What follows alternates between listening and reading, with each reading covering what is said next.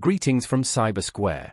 If you want to do any HTML, CSS or JavaScript project in the CS Lab, you wanted to access the HTML. To create a new project, click on this plus icon.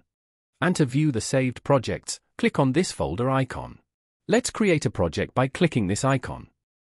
Give a project name in the given space and click Create button. As you can see, a default index page will be created where you can write your HTML code. Now you can click Save and then click Open it in a new tab. To rename the file name, right-click on Index Page and click Rename File and save it. For creating a new file, click on the Create File icon and save it by adding the name along with extension. To insert an image in the program, you can click on Upload File option.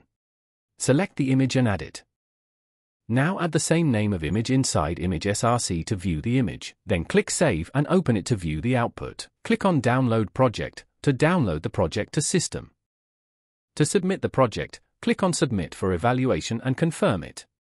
And to add the project to Portfolio, click on Add to Portfolio button and confirm it. Thanks for watching the video.